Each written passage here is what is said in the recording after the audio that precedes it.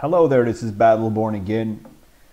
In this video, I'm gonna try to answer the question, why do narcissists gaslight? And I got this question on the video I made and where I tried to answer the question, why do so many people call narcissists demonic? And since the question was asked in that comment section, I'm gonna try to give you an answer from the same angle when we're talking about demons. So why would demons gaslight humans? You see, demons do not want humans to succeed. They don't want humans any good. They want humans gone. And you know, demons are given certain they're given certain rules. They cannot just do whatever they want to do. And gaslighting is abuse, which is very, very difficult to explain. Like I said in that video as well, it's difficult to explain to people that haven't experienced it. But you see, gaslighting is a war on reality. It is a war on truth. And it's a war on your mind.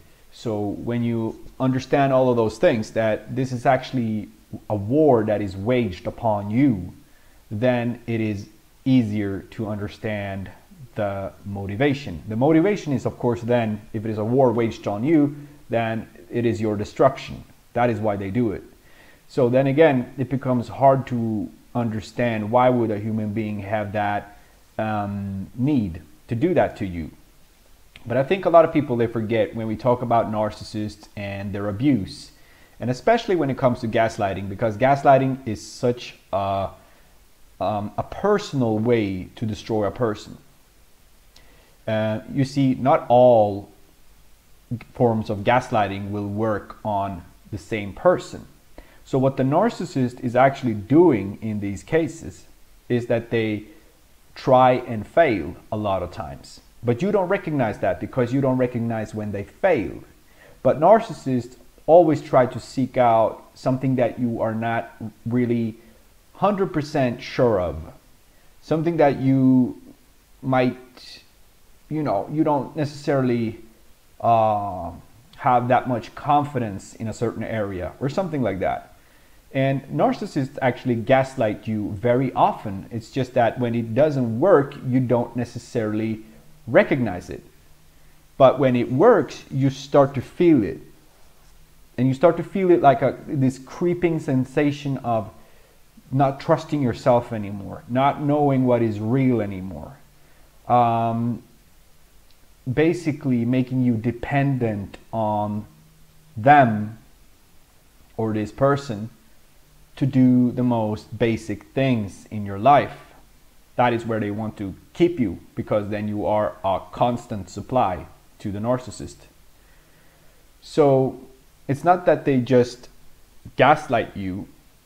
They actually try and fail. They see and they seek out what is your vulnerabilities. Where does things hit you? And they become rather confused. And I've seen narcissists become angry that their attempts fail. That they try to hurt you, but when they see that if you're able to laugh it off, if you're able to to walk away from them, to not basically be abused, or that the abuse doesn't hit you as they intended it to do, they become frustrated and they become angry. So this tells you how deep-seated this need for these people are to destroy you. And it's like they need this constant fix, this almost like an addict, that they need this feeling, this sensation that they were able to destroy you, that they were able to hurt you, that they can know within themselves that they were able to hurt you. Which is a very strange thing to think about. Why would a person do that? But it speaks of the narcissist's emptiness. Like, you have to be extremely empty to feel any kind of joy from hurting another human being. And narcissists do this to everyone. Like they can do this to their children, to their spouses. They're not just doing this Because a lot of times when I hear about gaslighting and stuff like this, it's people talking about this when the narcissist wants to get something, when the narcissist wants to either get a promotion or that they want a better job or something like that. But that's not the case. Narcissists do this in pretty much every single human relationship they have on a close basis. Like if they are in a close relationship with someone, they will gaslight, usually. But that, when I say close, it's usually to their children or their spouses. That's where they keep this kind of behavior. But narcissists think it is funny when they are able to hurt you. They think it is funny when they see you in pain. They actually get a kick out of seeing you in pain. So that is why narcissists gaslight you. And you know, taking this into the context of that they are actually waging a war on reality. And if you start to doubt your reality, you know, you can be told pretty much everything at that point and you will believe it. So that is why gaslighting is so effective.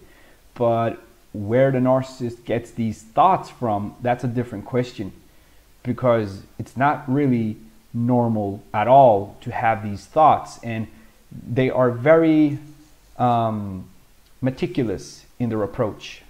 Like I said, they are able to try and fail.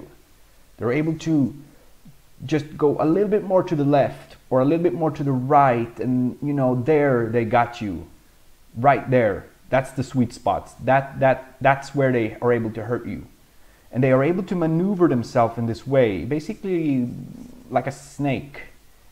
And they're able to just strike you exactly where you don't have any clothes or where your skin is exposed. And this is not done just in a day. They are, like I said, that's why narcissists are constantly trying to get information about you, so they know as much as they need to know about you.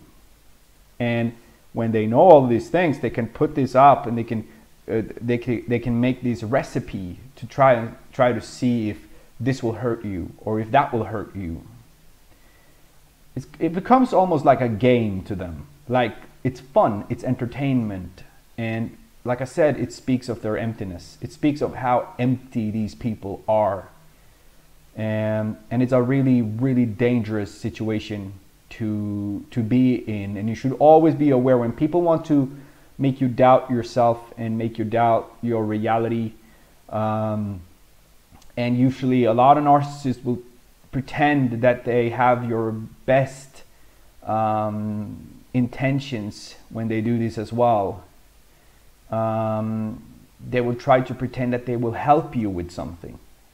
While they are doing this, they are putting this form of abuse, gaslighting, into play. So they might do this when you are really vulnerable, when you really don't expect it at all. And yeah, I guess I will leave it at that in this video. So I hope this was helpful, and thank you for listening in, and have a good day.